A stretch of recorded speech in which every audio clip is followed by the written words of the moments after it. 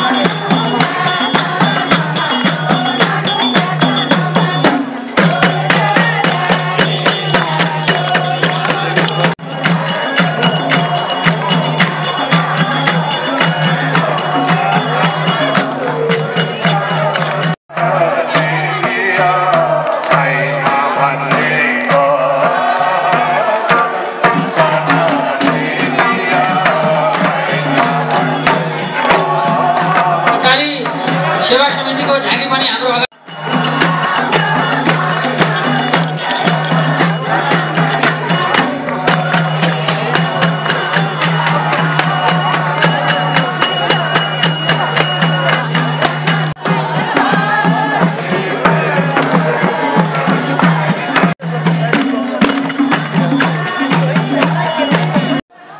Nepal communist party Annapurna गाउँपालिका संयोजक श्री खड्गगिरीजीलाई साथै अतिथि प्रमुख श्री हरिकुमार श्रेष्ठज्यू सुरुवात भइसकेको अवस्थामा यस अन्नपूर्ण गाउँपालिकाले पनि म्याग्दीले पनि प्रथम पर्यटन वर्ष 2020 को जुन सरकारलाई सहयोग र यहाँ हाम्रो अन्नपूर्ण गाउँपालिकामा राज्यको लगानी यो पर्यटन वर्ष 2020 प्रथम मनाइरहेको छ। यसै कार्यक्रम सँगसँगै हामीले अन्नपूर्ण गाउँपालिकाको प्रथम अन्नपूर्ण गाउँपालिका अध्यक्षको प्रतियोगिता पनि हामीले यसै कार्यक्रम सँगसँगै जोडेका छौँ। यहाँ स्थानीय कला संस्कृति भाषा वेशभूषा यही स्थानीय खेलकुद विकासलाई बढावा दिन अन्नपूर्ण गाउँपालिकाले जुन खेलाडीहरूको उत्कृष्ट खेलाडीहरूको छनौट र विकास समर्थन गर्नको लागि कार्यक्रम तय गरेको हुँदा कार्यक्रम रहेको हुँदा प्रथम अन्नपूर्ण सम्पूर्ण अतिथिज्यूहरू र उपस्थित सम्पूर्ण समयको पाबन्दीलाई विचार गर्दै छोटो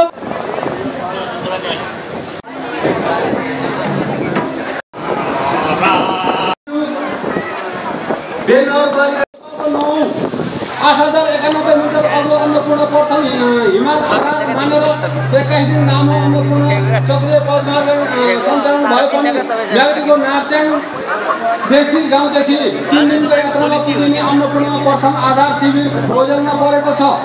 70 वर्ष अघि सन् 1950 को जुन 3 मा फ्रान्सका मौरिस हार्गोटले व्यक्तिको आधार शिविरबाट अन्नपूर्ण हिमालको आरोहण गरेका थिए। अन्नपूर्ण 7800 मिटर भन्दा अग्लो हिमाल भन्दा पहिलो पटक मानव पाइला परेको हिमाल हो। हर्जोगले अन्नपूर्ण हिमालको आरोहण गरेको 3 वर्षपछि मात्रै सर्वोच्च सुदूर सगरमाथामाथि मानव पाइला परेको रेकर्डबाट देखिन्छ। त्यसैले अन्नपूर्ण प्रथम हिमाललाई चेतो मानिएको छ। समृद्धि बनाउने नै रहेको कुरा जाहेर गर्दै यहाँहरूसँग मेरो आफ्नो भनाइ यान्दै गर्दै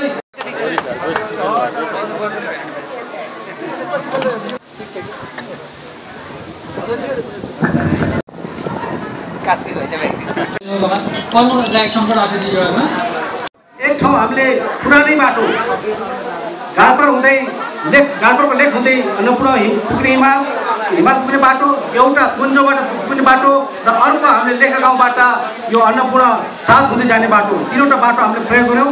तीनवटा बाटो प्रयोग गर्दा तीनवटै बाटो धेरै कुराले असफल सिद्ध भयो र हामीले अर्को बाटो मृष्टि खोलाको तिरैतिर अन्नपूर्ण प्रथममा पुग्ने बाटो हामीले खोल्यौँ। लागेको थियो पुग्न। त्यो 5 दिनपछि हामीले अन्नपूर्णलाई पत्ता लगायौँ। पत्ता लगाइसकेपछि हामीले सम्बन्धित सबै पक्षसँग सल्लाह गऱ्यौँ, भूगोलवेत्ताहरूसँग सल्लाह गऱ्यौँ। सबै त्यो सल्लाह गर्दाखेरि अन्नपूर्ण प्रथमको उत्तरी भेग जहाँबाट हिमाल चढिन्छ, अन्नपूर्ण प्रथम चढिन्छ, त्यो चाहिँ म्याक्सिममा पर्छ भन्ने कुरा पत्ता लाग्यो। पत्ता लागेपछि हामीले यो हिमालमा पुग्ने पदमार्ग खन्ने काम सुरु गऱ्यौँ। जुन बाटो हामीले 62 पुल लगाएर पुगेका थियौँ त्यही बाटो हामीले खन्न सुरु गऱ्यौँ। 2068 सालमा हामीले त्यति बेलाको तत्कालीन रक्षा मन्त्री विष्णु पौडेलले लिएर यो पदमार्गमा पर्ने यो बाटोको एउटा सुरुवात गर्ने अध्ययन गर्ने काम सुरुवात गऱ्यौँ। त्यसपछि हामीले प्रत्येक वर्ष खन्दै बाटो खन्दै गएर अहिले हामी अन्नपूर्ण हिमालसम्म हामीले त्यो पदमार्ग पुर्याइसकेका छौँ र अहिलेसम्म हामीले त्यो ठाउँमा 3वटा वाटर सेल्टर भनेको हरियाहरू बस्ने त्यस्तो ठाँटी भनौँ पुरानो भाषामा ठाँटीहरू निर्माण गरिसकेका छौँ। अनि पदमार्गको एक तहको काम कम्प्लिट भइसकेको छ भने 5 ठाउँमा हामीले काठको पुल फलामे पुल झोलुङ्गे पुल निर्माण गरिसकेका छौँ र यस वर्ष हामीले केन्द्रीय सरकारसँग फेरि पनि सङ्घीय सरकारसँग फेरि पनि हामीले 40 लाख बजेट माग गरेर बाँकी अधुरो काम पुरा गर्ने हाम्रो योजना रहेको छ र जसको कारणले लापरवाही भएको छ ती सबैलाई कारबाहीको दायरामा ल्याएर एउटा कानुनी शासन विधिको परिपालना गराउने दिशामा तपाईँहरूको साथ र सहयोग आज प्रशासनले पनि खोजेको छ र यहाँहरूको साथ सहयोग निरन्तर रहनेछ भन्ने विश्वास पनि म व्यक्त गर्न चाहन्छु र आजको यस अन्नपूर्ण पर्यटन महोत्सव र अध्यक्ष कप खेलकुद प्रतियोगिता 2076 जुन यहाँ अत्यन्तै भव्य र सभ्य रूपमा सुरुवात भएको छ यसलाई शान्तिपूर्ण रूपले यहाँहरू सबैले आफ्नो तर्फबाट सबै किसिमका सहयोगहरू उपलब्ध गराएर जुन खालको न्यानो स्वागत प्रमुख अतिथि लगायत सम्पूर्ण अतिथिहरूलाई गर्नुभयो त्यसै गरी बाँकी वृद्धि हुनेछ भन्ने मैले अपेक्षा लिएको छु। त्यसै गरी हाइड्रो पावरको हिसाबमा यो कार्यक्रम भइरहेकै ठाउँमा 100 मेगाको विद्युत उत्पादनको चरणमा छ र यसले पनि अन्नपूर्णको समृद्धि र मेरो जिल्लाको समृद्धिलाई निकै ठुलो योगदान पुर्याउँछ भन्ने मैले विश्वास गरेको छु। यहाँ जडीबुटी अति महँगो जडीबुटी यहाँसम्म देखिएका जडीबुटीहरू यो अन्नपूर्ण क्षेत्रमा उपलब्ध छन्। यी जडीबुटीहरूलाई प्रशोधन गर्ने कुरामा प्रदेश सरकारको ध्यान जाने नै छ र यो जडीबुटीबाट पनि हाम्रो समृद्धिको अभियानलाई अगाडि बढाउन महत्त्वपूर्ण योगदान हुनेछ भन्ने मैले अपेक्षा गरेको छु। 3 तहको पछि अहिले मुलुकमा भव्य सफलताको शुभकामना व्यक्त गर्न चाहन्छु। बिहानैदेखि म तपाईँको धेरै हाम्रो अध्यक्षज्यूको व्यवस्थापनले गाउँपालिकाको व्यवस्थापनले अवलोकन गर्ने अवसर मिलेको छ। त्यसको लागि म गाउँपालिकालाई यसको अध्यक्ष उपाध्यक्षज्यू लगायतका सम्पूर्ण पदाधिकारी साथीहरूलाई गण्डकी प्रदेश सरकारको मुख्यमन्त्रीको हैसियतले धेरै धेरै धन्यवाद दिन चाहन्छु। अब आफैले उद्घाटन गरेर अन्नपूर्ण गाउँपालिकाको यस धेरै जनप्रतिनिधि साथीहरू हुनुहुन्छ, हाम्रो मान्यज्यूहरू हुनुहुन्छ, प्रमुखज्यूहरू हुनुहुन्छ, अध्यक्षज्यूहरू, उपाध्यक्षज्यू, मेरो शुभचिन्तन गर्नुहुने साथीहरूले, असल मनसाय राख्नुहुने साथीहरूले मुख्यमन्त्रीज्यू यो जिल्लामा धेरै नजान्नु होला। यो उद्घाटन र शिलान्यासको कार्यक्रम धेरै जाँदाखेरि हाम्रो मन्त्रालयको सरकारको काम प्रभावकारी हुन सकेन भने, हाम्रो बजेट खर्च भएन भने, हाम्रो योजनाअनुसारको काम अघि बढेन भने तपाईँको कार्यकाल सकिँदाखेरि कति ठाउँमा उद्घाटन गर्यो या कति ठाउँमा शिलान्यास गर्यो भनेर त्यसको आधारमा तपाईँको कामको मूल्याङ्कन हुँदैन। त्यस कारणले धेरै ठाउँमा नजानु होला भनेर सुझाव दिनुहुन्छ। यसलाई पनि स्वीकार गर्दै उपाध्यक्षज्यूहरूले चार नगरपालिकाको प्रमुखज्यूहरूको नेतृत्वमा बढेको न्यायिक समिति गरिरहेका छन्। चलिरहेका धेरै संस्कृति, नेपालको संस्कृति के भन्दाखेरि चाहिँ हामी अन्तर्राष्ट्रिय जग्गामा जानु पऱ्यो भने के हुन्छ, हामीले देखाउने के हुन्छ, हामीले देखाउने चाहिँ के हुन्छ, घाटु कौडा मारुनी या चाहिँ धान नाच या च्याब्रुङ नाच या चाहिँ बालुन यसै जे चाहिँ हामीले भनिरहेका छौँ त्यो धेरै च्याब्रुङमा चाहिँ तपाईँको धान नाच बाहेक सबै चाहिँ संस्कृति नेपालको राष्ट्रिय संस्कृतिमा चाहिँ स्थापित भएको संस्कृतिहरू गण्डकी प्रदेशबाट उत्पत्ति भएका। त्यस कारण गण्डकी प्रदेश संस्कृतिले धेरै सम्पन्न प्रदेश हो। त्यस कारण हामीले भनौँ प्राकृतिक रूपले सुन्दर छ गण्डकी प्रदेश। संसारमै नभएका धेरै चिजहरू हाम्रो प्रदेशमा मात्रै छ, नेपालमा पनि। त्यो भएर चाहिँ के छ, यही चाहिँ कालीगण्डकी बगिरहेको छ। कालीगण्डकी चाहिँ संसारको तेस्रो नदी हो जसले शालिग्राम निर्माण गर्छ। शालिग्राम निर्माण गर्ने संसारको हजारौँ नदीहरूमध्ये कालीगण्डकी मात्रै हो। त्यो एउटा चाहिँ संसारमा कोही नभएको चाहिँ शालिग्राम निर्माण गर्ने नदीहरूको कालीगण्डकी। त्यो हाम्रो सम्पत्ति हो, प्रकृतिले दिएको वरदान हो। अन्त म्याग्दीको कालीगण्डकीको म्याग्दी जिल्लामा चाहिँ छ, हामी बनिरहेको छ। संसारमा सबभन्दा अग्लो ताल कहाँ छ भन्दाखेरि अग्लो ठाउँमा रहेको ताल कुन चाहिँ हो, त्यो गण्डकी प्रदेशको खनाङ जिल्लामा छ। त्यो 5 नम्बर प्रदेशको या 1 नम्बर प्रदेशको चाहिँ इलामतिर भएका छैन।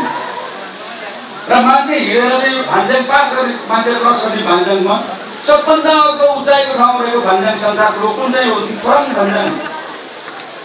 खोरङ भान्ज्याङ हो। खोरङ ला भनेको त स्पेनिस भाषा हो कि के भाषा, स्पेनिस भाषा हो भान्ज्याङ भनेको। खोरङ ला भान्ज्याङ भन्छ भने मेरो नामबाट भइसक्यो खोरङ पास भनेको भान्ज्याङ भनेको, खोरङ ला भनेको भान्ज्याङ। खोरङ भान्ज्याङ संसारको सबभन्दा अग्लो ठाउँमा रहेको भान्ज्याङ हो, जहाँबाट मान्छेहरू चाहिँ पास गर्छ, ओहोर गर्छ।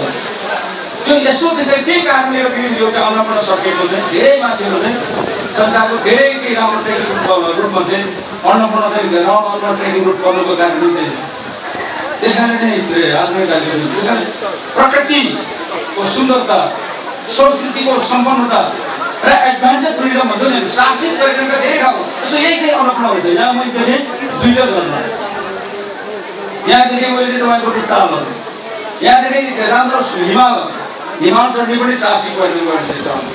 त्यो अप्ठ्यारो ठाउँमा चाहिँ तपाईँको ट्रेकिङ हिँडेर जानु पनि तपाईँको साहसिक पर्यटन हो। पौरमा रहेको भीममा रहेको मौरी काट्ने पनि चाहिँ साहसिक पर्यटनबाट एउटा चाहिँ अङ्ग। यो चाहिँ सहरबाट मान्छे झर्ने पनि डोरीदाङ र झर्ने क्यानोनिङ भन्छ त्यसलाई, त्यो पनि एउटा साहसिक पर्यटन हो। साहसिक पर्यटनले युक्त धेरै ठाउँहरू अरू प्रदेशभन्दा गण्डकी प्रदेशले धेरै छ। त्यस कारण अब चाहिँ भन्छौँ नेचर कल्चर एन्ड एडभेन्चरको एउटा सङ्गम बिन्दु गण्डकी प्रदेश भावनाले गण्डकी प्रदेशमा पर्यटनको विकास गर्ने धेरै प्रबल सम्भावना भएको हुनाले गण्डकी प्रदेशमा पर्यटनको चाहिँ हामीले पर्यटनलाई पहिलो आधार मानेको समृद्धिको। र त्यसको अर्को कारण के छ भने अर्को चाहिँ नेपालमा संसारको लगातार नेपालमा पहिलो यही छ, त्यो भनेको नेपालमा 17% छ। यहाँ चाहिँ तपाईँको 6वटा चाहिँ महानगरपालिका छ। 6वटा महानगरपालिकामा एउटै महानगरपालिकामा 10वटा भन्दा बढी गाउँ भएको कुनै पालिका छ, महानगरपालिका छ। 7वटा प्रदेशहरूमध्ये गण्डकी प्रदेशको राजधानी मात्रै त्यस्तो प्रदेश हो जहाँ 10वटा भन्दा एउटा ताल एउटै सहरमा गण्डकी प्रदेशको राजधानी पोखरामा मात्रै छ। त्यो 5 नम्बरको फुटबल पनि छैन, त्यो 7 नम्बरको चाहिँ तपाईँको कर्णालीको सुर्खेतमा पनि छैन, त्यो चाहिँ धनकिरा 6 नम्बरको या सुनकोशीको धनगढी कोदारी पनि छैन, 2 नम्बरको जनकपुर पनि छैन, 1 नम्बरको विराटको त्यहाँ पनि छैन, 3 नम्बरको हेर्न भइसक्यो 3 नम्बर हेर्न पनि छैन। त्यो सबै ठाउँमा कतै नभएको एउटा प्रकृति सौन्दर्य छ हाम्रो पनि पर्यटनको माध्यमबाट यदि गर्न सक्छौँ भने ग्रामीण गरिबी निवारणको लागि पर्यटन एउटा महत्त्वपूर्ण चाहिँ साधन हुनसक्छ। त्यस कारण हामीले गण्डकी प्रदेशमा प्रदेश सरकारको नीति के भन्यो भने यो हाम्रो चाहिँ कार्यकालको चाहिँ 5 वर्षभित्र गण्डकी प्रदेशको त्यस्तो सुन्दर गाउँहरू, त्यस्तो ऐतिहासिक र प्रतात्विक गाउँहरू, त्यसो चाहिँ ऐतिहासिक र साहसिक पर्यटन धेरै सम्भावना बोकेका गाउँहरूलाई चाहिँ हामीले होमस्टे, अङ्ग्रेजीमा चाहिँ होमस्टेहरू चाहिँ नेपालीको घरवास, अब ठुल्ठुलो होटल बनाएर ठुल्ठुलो रिसोर्टहरू बनाएर एउटा चाहिँ धनीमानी कताको धनीमानी आएर यो गाँठ चाहिने होटल थापेर चाहिँ यहाँको तन्त्रको चाहिँ गरी कहाँ थाल्छ 2-4 मान्छे गाडी पर्यो त्यति मात्र। त्यस कारण हामीले भने गाउँ गाउँमा चाहिँ अब चाहिँ पर्यटकहरूको लागि घरवास कार्यक्रम चाहिँ सञ्चालन गर्ने अथवा होमस्टे स्थापना गरेर हामीले सञ्चालन गर्ने। त्यसको होमस्टेहरू हामीले गत वर्ष 274 होमस्टेहरू निर्धारण गरेर तिनीहरूलाई चाहिँ 30 करोड रुपियाँ चाहिँ अनुदान दिएको छ। यही ठाउँमा राम्रो कुराहरू पनि त्यो सब गरेको छ र यो वर्ष पनि हामी करिब 25 करोड रुपियाँ होमस्टेलाई जुटाएका छौँ। होमस्टेको सुदृढीकरणको लागि हामीले ऐन बनाएका छौँ, कार्यविधि बनाएका छौँ र यो चाहिँ मैले अघि अध्यक्ष सोधेको अन्नपूर्ण गाउँपालिकामा चाहिँ कहाँ छ होमस्टेहरूको नाच्याङको चाहिँ गाउँ र बेसी नछ 2 ठाउँमा, यहाँ अरू ठाउँमा चाहिँ गाउँमा चाहिँ हुन सक्दछ होमस्टे र होमस्टे सञ्चालन गर्ने उदाहरण मान्छे सिलवारीमा आएर चाहिँ 3 दिन मान्छे बचाएको भइरहेका छ।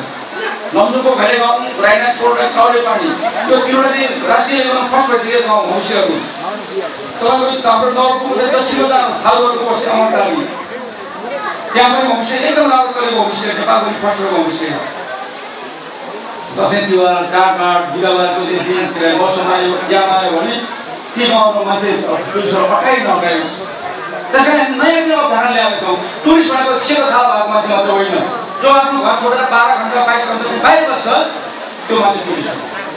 त्यस कारण हाम्रो चाहिँ अहिले चाहिँ नेपालको धेरै चाहिँ कुरा आउने चाहिँ हाम्रो दण्डकालमा पनि हाम्रो टुरिज्म चाहिँ थप भएको कारण चाहिँ मात्र हुन्छ नेपालमा आन्तरिक पर्यटकहरू नेपालका नेपालीहरूले चाहिँ त्यो अतिथि भएर आफ्नो घर छोडेर धेरै गाउँमा जाने हो। दसैँमा लागेको मान्छेहरू घरि आउनु आउँछ, दसैँ लागेको मान्छेहरू त्यहाँतिर लागेको मान्छेहरू मुक्ति राखेर जान्छ, या तपाईँको चाहिँ तातो पानीमा नुहाउन आउँछ, या भोलि धेरै ठाउँमा त्यो प्रदेश सरकारले सहयोग हो तपाईँले यम गर्नुभयो भने तपाईँको एबिसी धेरै चलाउन सक्दछ। त्यो नाटकमा भोलि पर्यटकहरूबाट नुहाउनु हुनसक्छ, केक हुनसक्छ, जहाँ एबिसीमा जाने मुख्य चाहिँ ढोका बाहिर बसिरहेको छ त्यहाँ ठुल्ठुलो चाहिँ होमस्टेहरू राम्रोसँग चलाउन सक्छ, कहीँ ढोकैमा चाहिँ तपाईँको रिसोर्ट पनि चलाउन सक्दछ। यसको माध्यमबाट हाम्रो चाहिँ गरिबी चाहिँ धेरै निवारण भएको छ। धेरै एउटै घरले चाहिँ घरको दिदीबहिनीहरूले घरका मुख्य दिदीबहिनीहरू चलाउने दिदीबहिनीहरूको चाहिँ छोरीमा अहिले चाहिँ 50,000 60,000 प्रति महिना कहीँ त्यो मौसमतिर यहाँ चाहिँ अब 2 लाख 3 लाख कतिपयको घरमा केही नभए 10-20,000 प्रति महिना कमाइरहेको स्थिति छ। त्यसो गर्नलाई अन्नपूर्ण गाउँपालिका केही गाउँमा चाहिँ हामीको विकास गरियो र हामी के भन्छौँ अब चाहिँ यसरी चाहिँ होमस्टेहरू चाहिँ स्थापना गरिएन जिल्लामा पनि हामीले आधार बनाउनु पर्यो। कुन चाहिँ जिल्लाका कुन पालिकाहरू हाम्रो पर्यटकीय गाउँपालिका हुनसक्छ त्यसबाट हामी पालिकाहरू छान्नु पर्दैछ। त्यसमा यो अन्नपूर्ण त पर्यो त्यसबाट चाहिँ हामीले पर्यटकीय पालिका भन्छ घोडागढी पालिकामा तपाईँको अन्नपूर्ण गाउँपालिका काशीको अन्नपूर्ण, काशीको माछापुछ्री, काशीको माथि, लम्जुको घोडासुटा, मर्स्याङ्दी र त्यहाँको गोदी गाउँपालिका मनार मुसाङ सबै चाहिँ हामी पर्यटकीय गाउँहरू दिन्छौँ गाउँपालिका र अरू चाहिँ धेरै गाउँपालिकाहरू यस्तो चाहिँ तपाईँको पर्यटन क्षेत्रमा विकास गर्ने सम्भावना बोकेको गाउँपालिका छैन। सबैलाई हामी एउटा नजर हेर्नु कहाँको विशिष्टका आधारमा कहाँको सम्भावनाका आधारमा हामीले चाहिँ गऱ्यौँ भनेदेखि हामीलाई बढी प्रतिफल प्राप्त हुन्छ। त्यस कारणले हिजो यो अन्नपूर्ण गाउँपालिकाको नाच्याङहरूको साह्रै दुर्गम गाउँ थियो। यहाँ चाहिँ बाटोघाटो कहीँ नहुँदाखेरि परासम्म हिँडेर जानु पर्दैछ मिसिनमा। तपाईँहरू चाहिँ हिजोको चाहिँ पुस्तक के थियो हिजोको पुस्तकको चाहिँ यो निधारमा कहिले पनि नाम छुटेन, पिठोमा कहिले पनि भारी छुटेन, खुट्टाले कहिले पनि चप्पल पाएन, जुत्ता पाएन। यसो दुःखमा कहिले पनि डाक्टरको मुख लागेर हामीले जिन्दगी गुजार्यौँ हो। कतिपय नामवान भएर चाहिँ हामीले अब बक्खु नै हाम्रो कोर्ट बनेर हामीले आफ्नो पुष्ट जिन्दगीको कुरा हिजोको त्यो गाली लाग्दो यो अन्नपूर्ण अब सङ्घीय शासन पनि आइसकेको यही सरकार स्थापना भइसकेको नेतृत्वको सरकार भइरहेको यसै विकासको सम्भावना बोकेको यही चाहिँ तपाईँको राष्ट्रिय राजमार्ग चीनको तिब्बतको चाहिँ तिब्बतदेखि आउने गाडी सिधै चाहिँ उत्तर प्रदेश भन्दै जाने इन्डियामा जाने इन्डियाबाट आएको गाडीहरू मुख्य जाने नेपालीको भएर जाने यसरी यत्र थुप्रै चाहिँ विद्युतीय आयोजन विद्युत आयोजन चलिरहेको छ 25% प्रदेशमा आउँछ 25% पालिकाबाट जान्छ पालिका भन्दाखेरि समुदाय पालिका हर प्रकारको चाहिँ सहयोग गर्न पाएको छु अब यो वर्षदेखि हामी उहाँले भन्दै हुनुहुन्थ्यो अन्नपूर्ण बेसिकामा चाहिँ ट्रेनिङ खोल्ने होला मैले अघि चाहिँ भेलकोटबाट देखेको धेरै घरहरू देखाएको थिएँ ती घरहरू चाहिँ हाम्रो हाइड्रोको घरहरू छ मैले त सोचेको थिएँ घाँचुको जाने बाटोमा यहाँ अन्नपूर्ण बेसिकामा जाने बाटोमा आउँदै उहाँ अन्नपूर्ण बेसिकामा होटेल छ माछा होटेल छ समूहसँग सबै होटेलमा लाइन छ जनताले यति धेरै फाइदा दिएको सुन्न चाहन्छ हामीले चाहिँ तपाईँको उताको एबिसीको बाटो जस्तै एबिसीलाई पुर्याउनु पर्छ त्यसको लागि गर्ने पर्छ भने यस वर्ष हामी नयाँ ट्रेकिङ रुटहरू खोल्नुको लागि 17-18 करोड रुपियाँ छुट्याएका छौँ त्यो अन्तर्गत चाहिँ तपाईँले देखाइदिनु होला त्यो यसबाट चाहिँ केही नयाँ ट्रेकिङ रुटहरू खोल्ने आवश्यक पर्ने ठाउँमा चाहिँ भ्यू बनाउने भ्यू टावर बनाउने र केही ठाउँमा चाहिँ एउटा हरियाली पार्कहरू बनाउने चाहिँ टुरिस्ट आकर्षणको लागि भनेका छौँ त्यसमा चाहिँ हामीले सहयोग गर्ने चाहिँ म गर्न चाहन्छु अर्को गण्डकी प्रदेश सङ्घीय सरकारले 100वटा चाहिँ पोलिटेक्निक कन्टेन्टहरू घोषणा गर्यो हामीले चाहिँ 110वटा घोषणा गरेका छौँ गण्डकी प्रदेश आफै एक्लैले र त्यसमध्ये 100वटा गण्डकी प्रदेश सरकारले 110वटा सहयोग गर्दैन अहिले हामी 110वटामा हामी 44वटा गर्छौँ 11वटा जिल्ला छन् 11वटा जिल्लाको कहीँ चाहिँ तलमाथि नपर्ने एउटा 11वटा जिल्लाको चारवटा कन्टेन्टहरूमा चाहिँ हामी 40 लाखको दरले पैसा पठाउँदैछौँ यहाँ त्यस कारणले गर्दाखेरि यो व्यक्तिको चाहिँ 4 चाहिँ टेक्निकहरूमध्ये एउटा चाहिँ अनिवार्य चाहिँ अन्नपूर्ण पालिकामा पढेपछि पनि त्योभन्दा अर्को चाहिँ टेक्निकल चाहिने चाहिँ अरू पालिका चाहिँ धेरै छैन अरू चाहिँ खबरगिरी हुनसक्छ अरू पालिका हुनसक्छ यो माथिको चाहिँ पालिकाहरू चाहिँ जहाँ हिमालसँग जोडिएको छ जहाँ ट्रेकिङ चाहिँ बढी समाजको जोडिएको छ जहाँ चाहिँ यो धौलागिरी र अन्नपूर्ण बेसिकामा जोडिएको ठाउँमा बढी चाहिँ त्यो टेक्निकल भनेर हामीले नयाँ टेक्निकल चाहिँ पहिचान गर्नुपर्ने भावना एक्सप्लोर गर्नुपर्ने भावनाले तपाईँले चाहिँ त्यो मान्य व्यवस्थाको साथै सहयोग गर्नुपर्छ पालिकाको अध्यक्षहरू नगरपालिका सहयोग गराएर हामी चाहिँ ठाउँबाट पठाउने तर यो अन्तिम